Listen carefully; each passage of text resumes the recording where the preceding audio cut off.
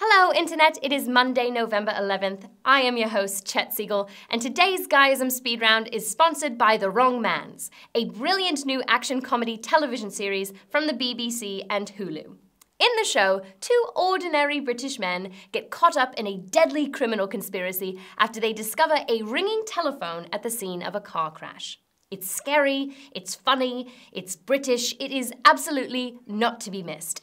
And you can watch the very first 2 episodes of The Wrong Mans today on Hulu.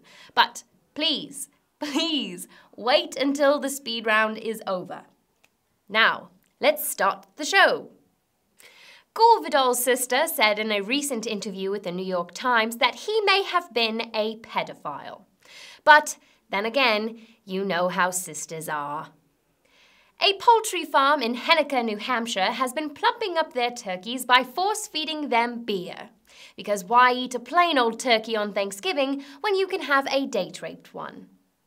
Tom Cruise made headlines recently after he said that his job as an actor is just as difficult as fighting the war in Afghanistan. Tom, you realize they don't let soldiers stand on apple boxes to make them seem big and tall, right? A 13-year-old boy in Garnett, Kansas was suspended after he refused to stop wearing his Vera Bradley purse. "It's just not the type of thing that a boy should be wearing in my school," said Principal Michael Kors.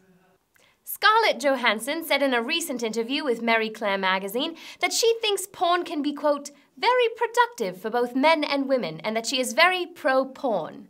And no, Internet, it does not mean that she'll be doing porn. So stop asking. Due to public outrage, a school board in Florida is considering changing the name of a predominantly black high school that is named after the very first Grand Wizard of the KKK. Said the former Grand Wizard's family, "Oh yes, please, absolutely, get his name off of that school. Gross." A man in England died after he accidentally drank over $54,000 worth of liquid meth that his daughter says he mistook for a health drink. Liquid meth, for the mornings when you just don't have the time to sit down for breakfast.